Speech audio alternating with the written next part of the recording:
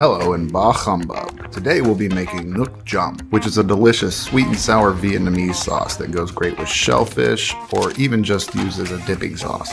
First, chop 2 cloves of garlic, then add it to a bowl and add 1 tablespoon of sugar. Set it aside, then cut about 1/4 of a carrot into matchsticks. Now thinly slice 1 to 3 Thai chilies, then thinly slice 1 scallion. Now take the back of a spoon and mash the garlic into the sugar for about 30 seconds. Then add your veggies to the bowl and give it a mix. Now we'll add our liquids.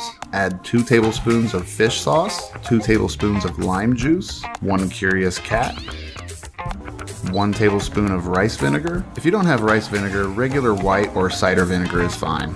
Now you can either add 1/4 cup of water, or I like to use 2 tablespoons of mirin, which is like a sweet Japanese rice wine, and then 2 tablespoons of plum wine. You can totally just go with water, but I've found these 2 ingredients heighten the sweet and sour in the sauce. Give everything a mix and it's ready to serve.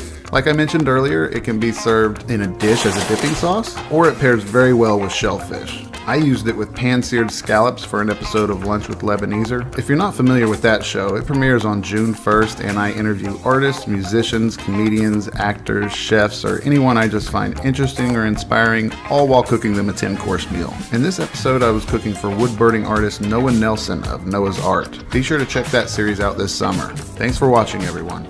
Goodbye, good night, and as always, bah humbug.